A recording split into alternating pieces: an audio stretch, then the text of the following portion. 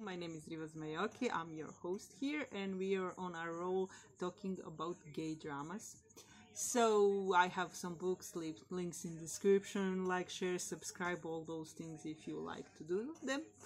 So I wanted to speak about Doctor I Came for Soul. Anyway, I think spiritual sequel to Grey Rainbow, because we have the same two main leads, the Doctor who is trying to save souls and the Grim Reaper who is taking them away. Oh, the tension. And at the end of the first episode I was sold like that.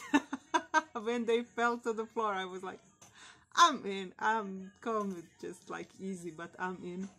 And I just love to see those kind of series where you have a BL romance, boy love romance, but it's not the centerpiece of the series, but you have a theme of it. And similar to that was Manor of Death. That was for me a spiritual sequel to Together with Me with Max and Tool, and I enjoyed that so much. Anyway, I wanted to tell that Doctor I Came for Soul is a worth watch. For now, there are 2 episodes and their chemistry is flawless, and I love the continuation of the story of the Grey Rainbow in a reincarnation type of a way. So we'll see how they go. I hope they will go well, and I will cheer them on as we progress. See you around. Bye.